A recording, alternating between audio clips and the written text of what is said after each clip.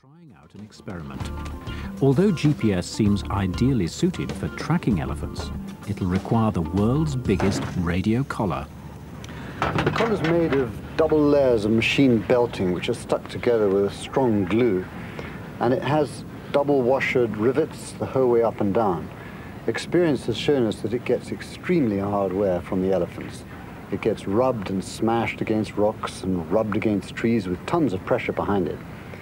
At the bottom, stuck in a block of acrylic, is a conventional radio transmitter. There's also some batteries, and the cable goes up the spine of the collar all the way to the place where the GPS is going to sit up here, pointing up towards the satellites so it can receive the signals.